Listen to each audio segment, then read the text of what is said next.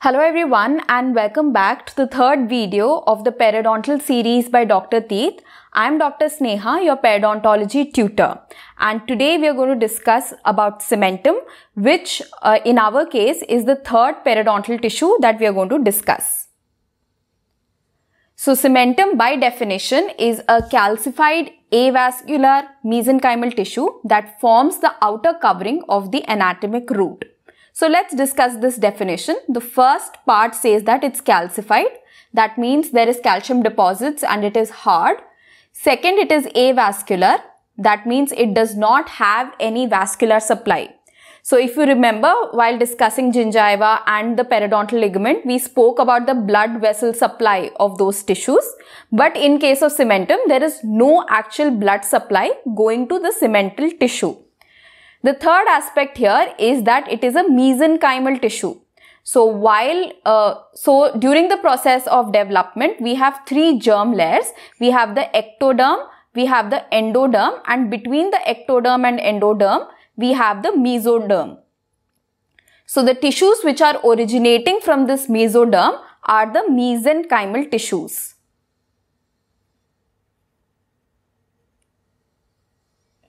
So cementum is a mesenchymal tissue and it forms the outer covering of the anatomic root.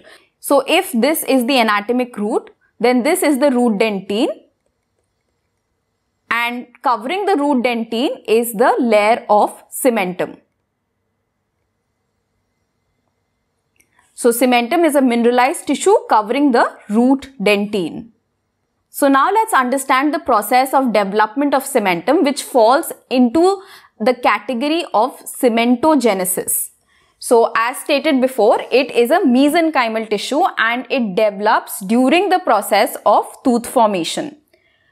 So while the enamel formation has occurred, the enamel is covered by a layer, and this layer is termed as the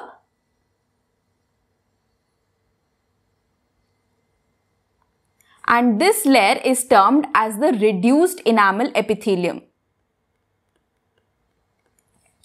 Now, in the cervical area of the reduced enamel epithelium, it forms a loop, and this is termed as the cervical loop.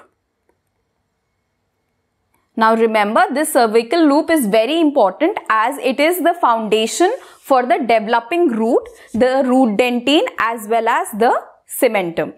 Now this cervical loop will slowly proliferate and it will give rise to the Hertwig's epithelial root sheath. So from this area right here,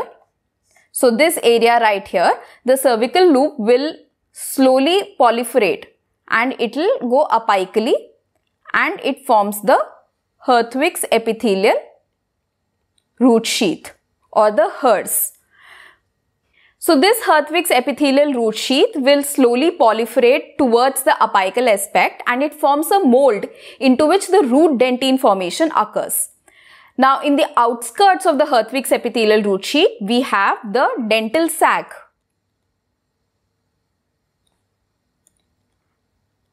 Or it's also called as the dental follicle. Now in the next step, the cells of the dental sac will slowly start proliferating and it will cause the breakdown of this Hertwig's epithelial root sheath. So in certain areas, the Hertwig's epithelial root sheath will undergo disintegration. Now once that has occurred, the dental sac cells will differentiate into two families. Either we have the fibroblast family, which will give rise to the further periodontal ligament fibers, or we have the cementoblast families, which orient itself parallel to the root surface and forms the cementoid tissue. So cementoid tissue is an immature non-calcified tissue that is formed by the cementoblast, which will further get calcified into the cementum.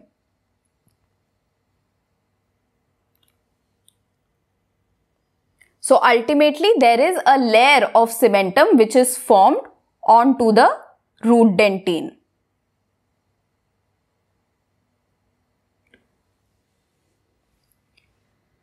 Now, one more important aspect that we need to understand here is that during the process of calcification, there are some collagen fibers from the PDL that embed into the cementoid tissue, and further it gets calcified. Now, these fibers which are getting embedded into the cementoid tissue and getting calcified are called as the Sharpey fibers.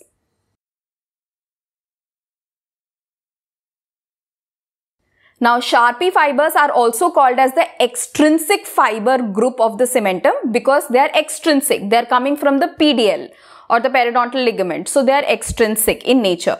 Whereas the cementoblast itself can secrete certain fibers which are intrinsic to the cementum. So, remember, the cemental tissue consists of extrinsic fibers which are the Sharpey fibers and certain intrinsic fibers as well.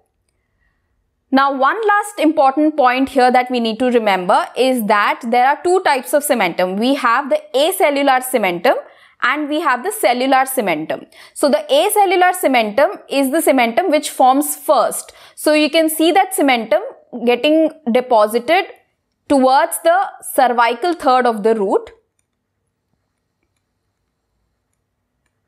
Whereas the cellular cementum is deposited after the teeth reaches the occlusal plane. So, it is mostly deposited in the apical aspect. So, remember these 2 points. So, in cementogenesis, we spoke about the reduced enamel epithelium, the formation of the cervical loop. We spoke about the Hertwig's epithelial root sheath, and we saw how the dental sac cells cause the disintegration of the Hertwig's epithelial root sheath, forming either the fibroblast or the cementoblast, which ultimately form the cemental tissue.